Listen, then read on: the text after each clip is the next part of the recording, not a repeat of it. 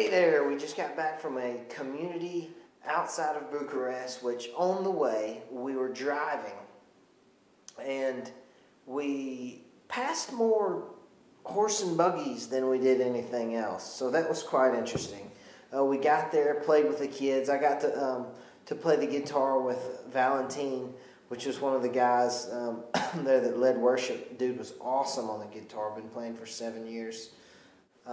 While we were there, we led in worship and also got to give testimonies. And one of the things that I said was, I see that there's freedom in this place. When we came here, we saw that there was joy in this place. And when there's joy, when there's freedom, and it's abounding like it is, that means there's obedience. There's passion in this place. And I told him, I said, I can see it in your eyes. I can see it here. It's so thick. And that's so encouraging. And I told them I wanted to encourage them in that. And that what I see is discipleship, because the children are passionate about who they are in Christ and God and what He's doing here. And though they have little, they're thankful, they're joyful. And there's just a whole new light about these people. Little bitty church, little bitty room. There were probably 75 people in there. And God was just all over the place. The Holy Spirit was all over the place in there.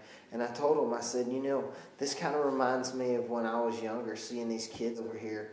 There were people in my church, in my community, that poured into me, that, they'd bring us to their house to fly kites. They would feed us. They would, have a good time with us. They would pour into us. They would love me like I was their own.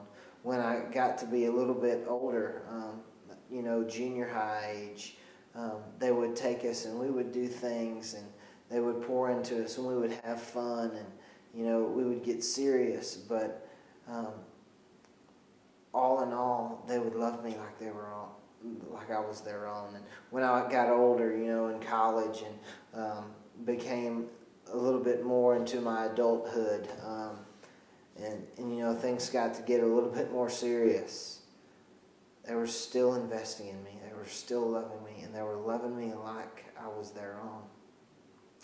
And I told them, I said, I got an email this morning from a mentor, a pastor,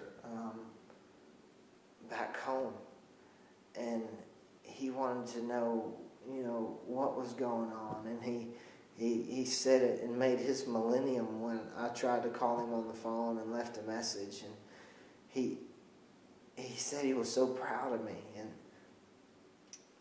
And I told him, I said, it doesn't matter what age, but it means the world when you invest in somebody like that. It means the world when you pour your life into them and who you are into them and love them like they're your own. And I said, I see this here. And don't forget, I want to encourage you that discipleship is the key. Relationship is what it's about. It's not about getting saved and walking off. It's about relationship. Jesus came for us not only to save us, but He came to have a relationship, to have a bond, to show us true, real life and what it's all about. And that's that relationship. And I wanted to encourage them in that. I said, pursue each other. Pursue each other. And dive into each other's lives like we're called to in Scripture. So I want to encourage you to do that as well. Remember, discipleship is what it's about. Discipleship is what changes our streets. It's what changes our cities. It's what changes our state. Discipleship is what changes generations. So don't forget that.